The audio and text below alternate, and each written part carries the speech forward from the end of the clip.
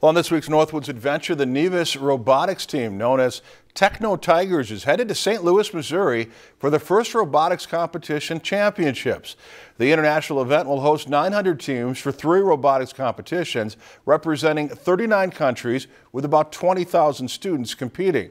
Coming from a town of less than 500, 18 students will represent their town, their team, and their robot known as Bob Ross in the first Stronghold competition.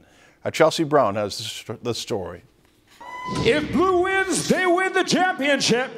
And they do! There was no shyness of excitement when it was announced that for the first time, the Nevis Techno Tigers would move on to the championship after winning among 53 teams in the first robotics regional competition held in Milwaukee. I remember being thrown around among probably like 25, 30 other people, all in one huge group. We've always had in our heads that, okay, we're gonna win the blue banner for once, guys, but it always seemed like such a distant thing. This year's competition, First Stronghold, is the medieval tower defense game. It involves robots overcoming defense obstacles, scoring boulders through goals, and capturing the opponent's tower within 2 minutes and 30 seconds. Last year's competition was a game called Recycle Rush, which was you're basically stacking totes. It kind of was a litar bit more boring. So this year is a lot more aggressive and much more interesting. But it takes a team to run this operation. From the programmer who programs how to drive to the robot mechanisms. We call it the spaghetti collector, where it looks like a bunch of noodles taped onto the front of our robot.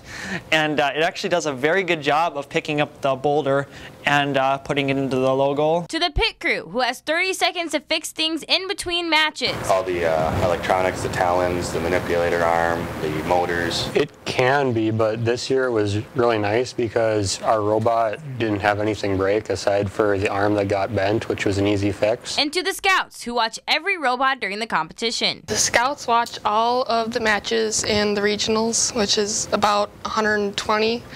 And throughout those 3 days, and so if we make it to the line selections, we have the data to know who to pick. When you're watching them, I can feel my blood pressure go way up. It is so, there's just so much going on all at once. Even after winning the regional, the students and mentors have been working to improve Bob Ross the robot, adding a new element that will scale the opponent's tower, something they've looked for in teams this year for their alliance. They can shoot high goals if they can scale the tower, because if they can challenge the tower. But the team is excited for this new experience and believe that they have the tools to compete on the national level. I think we have a real shot because of our experienced drive team, the combination with the power rating, and how well we did at the regional. It's going to be really crazy. We're going to try and do our best and try and get as far as possible. And we're going to shoot for the world champions, I guess. On this week's Northwoods adventure, Chelsea Brown, Lakeland News. That's a good goal. Championships begin tomorrow. Best of luck, of course, to Nevis. If you've enjoyed this segment of Lakeland News, please consider making a tax-deductible contribution to Lakeland Public Television.